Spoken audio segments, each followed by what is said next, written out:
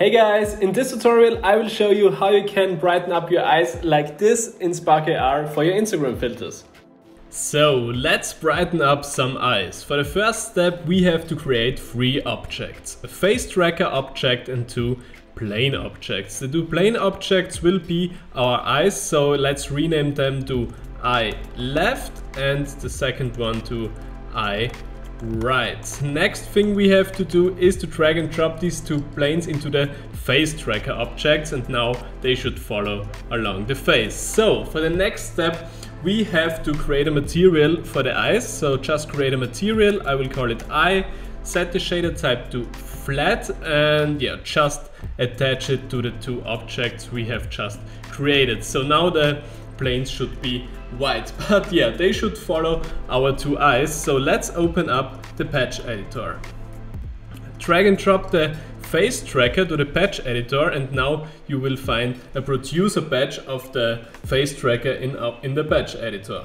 Now go to add patch and search for the eyeball patch and connect the output face from the face tracker to the input face of the eyeball patch. So next thing we have to extract our position and the rotation of our 2 plane objects and connect them with the eyeball patch. So just sort them. The left one is up and the right one is on the bottom. So yeah, so we don't get confused. So now when you hover over the output of the eyeball, you will see the left iris. Just connect this to the 3D position of the left eye, and then you will see here the left eyeball rotation. Connect this to the 3D rotation of the left eye. Do the same for the right.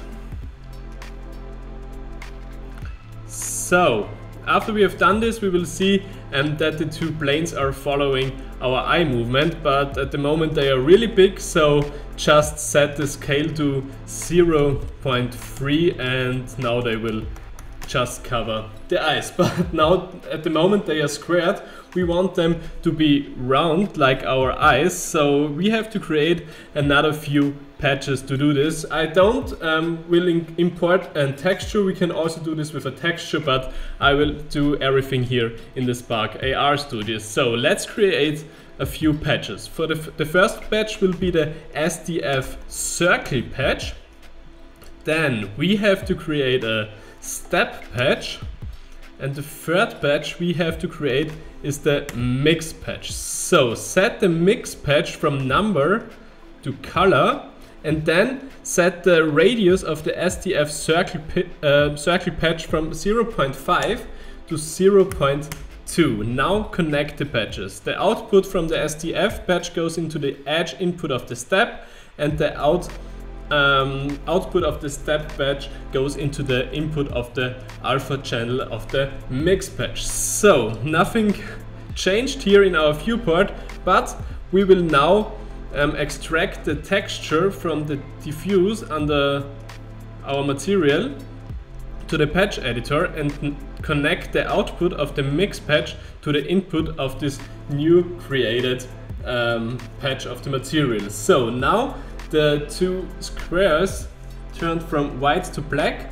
Let's change this into white circles. So set the middle color to white and the upper color to opacity 0. So now we have created 2 circles in front of our eyes, but yeah, we have to tweak something there because we don't want to brighten up our pupil. To change this, we have to add a patch from our Spark AR library. To do this, go to the Spark AR library in the left bottom corner, click on it and search for eyes. So here we will see the eyeball shader. Just click on it and click import for free. So after you have downloaded it, you will find it here in your assets panel under patches. Just drag and drop it to the patch editor and you will find an orange patch there. So just connect the texture output of this to the middle input of our mix patch. Now you will see we have changed our eye color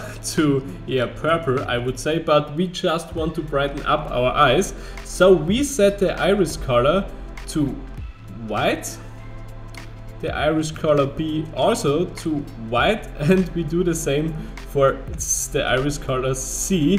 And now we have just made here some white eyes, but you will see they are at the moment pretty gray. To change this, go to the eye material and set the blend mode from alpha to add.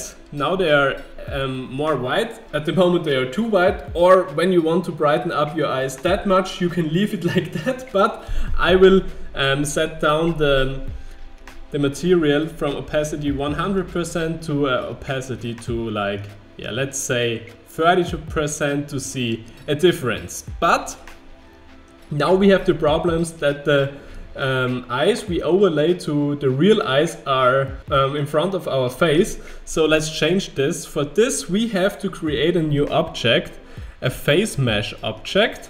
If this isn't appearing in your face tracker, just drag and drop it into so it is following the face. So first problem, the eyes are here doing some crazy things, so just go to the eye material and go to advanced render setting and toggle off right to depth. Now the eyes are behind those masks, but we don't want to have this mask here.